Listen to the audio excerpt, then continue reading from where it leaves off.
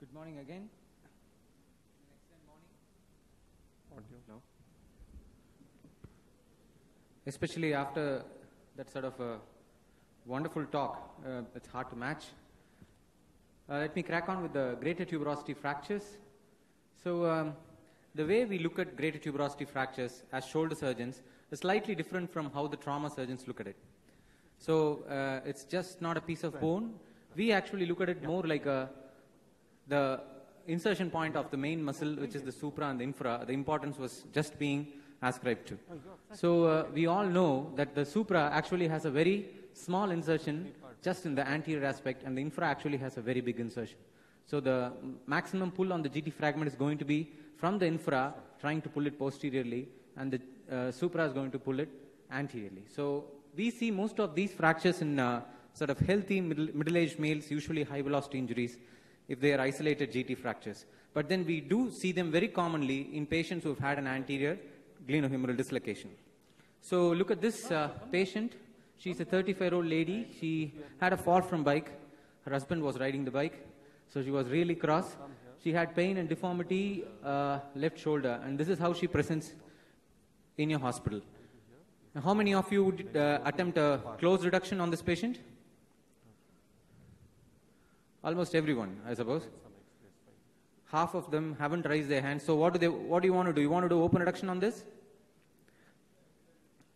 So that's after closed reduction under local anesthetic.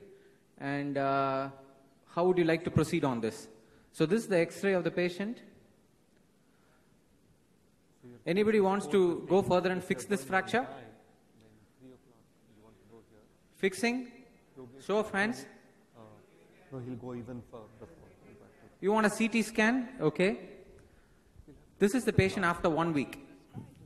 I didn't take a CT scan. I just put her on a sling and send her home. And this is after 1 week. Does anyone want to intervene now? Because he's at Mayo. Another X-ray. That's 2 weeks. That's when I got a lateral X-ray. That's about 8 weeks. And that's the patient. Okay.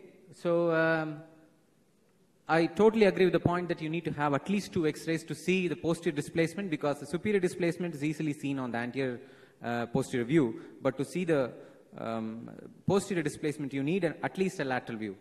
So this is another case. So what I wanted to emphasize there was 90 to 90% of the times a GT fracture associated with anterior glenohumeral dislocation can be treated conservatively. The only thing is that you have to get weekly serial X-rays to make sure that the fracture does not displace, because displacement can happen even after 2 weeks, 3 weeks in these patients.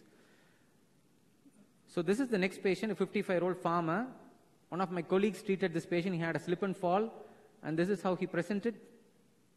So the surgeon took him into theater, reduced him, and then just to be sure, he put a couple of percutaneous screws. He didn't open it. So he put percutaneous screws. Probably he was a little bit overzealous, so while putting the screws, he actually probably cracked the GT. But he told the patient everything was good, so the patient was sent home, and he came back 4 weeks later like this. And he kept on telling the patient everything was fine, and the patient came at 8 months with no movement, and the patient was told the screw is the cause of the problem, so a screw removal was done, and the patient still had pain. So this is the scenario which we don't want to have. So which could be treated easily conservatively, you tend to do a surgery which is not accurate, which is not perfect, and then you end up screwing the patient's shoulder. So I would like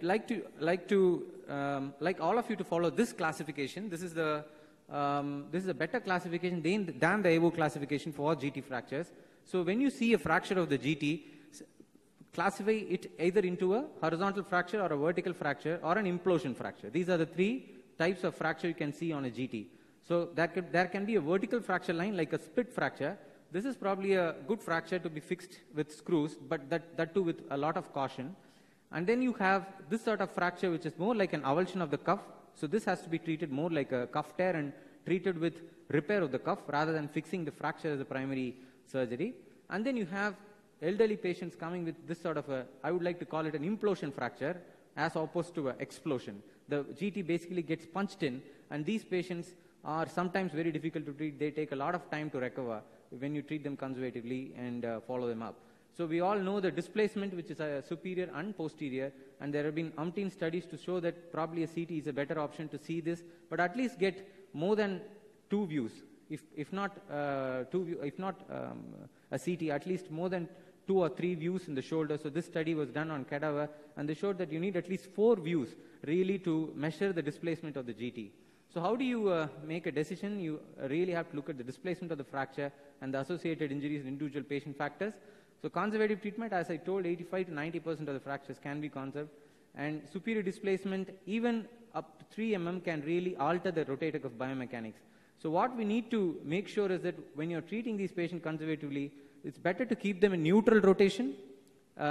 As you know, the pull is posterior, so if you internally rotate the patient and keep him in an internal rotation position, the pull might be too much and the fracture might be pulled. So there is a better, the better option will be to actually immobilize him in a neutral rotation position. So this is a patient who is a scientist. You can see the CT showing minimal displacement. So this patient was treated. So this is the brace I'm talking about, which you can immobilize the patient. This will be too bulky, difficult, but then the other one is quite simple. Patient will tolerate it very well. After 4 weeks, you can start gentle movements. This is at 6 weeks, and the patient really did well. But one thing you need to keep in mind really is the late displacement, which can happen. It is seen very often, so monitor them with weekly X-rays. So these are the various studies looking at conservative treatment. Any displacement more than 5 mm is not tolerated by the patient. So this associated cuff tears can be there, but usually they are, when you decide to manage them conservatively, you just wait and watch, there is no hurry. But then in a displaced fracture, you need to treat them surgically, and there are various surgical options. The screw option is probably the last thing I would think about. I usually treat a GT fracture as a cuff tear and try to fix them either transosseously with sutures or with anchors and screws. So in a split type fracture, you can really fix them with screws, but then the other methods are there as well, like the double row suture bridge technique, and sometimes if the fracture is too big, then you might have to use a small plate as well. So look at this fracture. This is like a nice big single piece of GT. So this can be fixed with screws, but then I really got, and one thing you need to be careful when you're doing a screw fixation on this vertical type fractures is that the fracture bed is already impacted. It's actually more deep than the fracture itself because there's a lot of bone impaction, and there is a real risk of over reduction in these patients. So you can achieve good outcome with just screw fixation, provided the fracture is not comminuted and it's a big piece. But what is really appealing is doing a suture fixation, suture anchor fixation if possible, with screws. I'll show the technique which I follow, which so look at this fracture. This is looks like a split, but then there is comminution. So you have to be really careful. And this can be easily treated just with sutures, nothing else. So if you, can you play that video there? That's,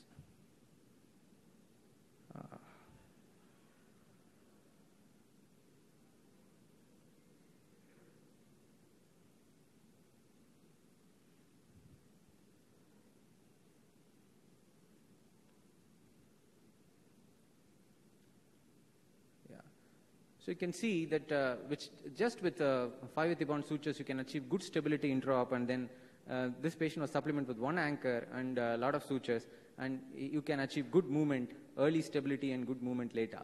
So this is another patient who was actually referred to us after 8 weeks of the fracture displaced quite badly. He's a mentally retarded patient, but just with transosseous sutures and 1 or 2 anchors, you can really achieve good fixation.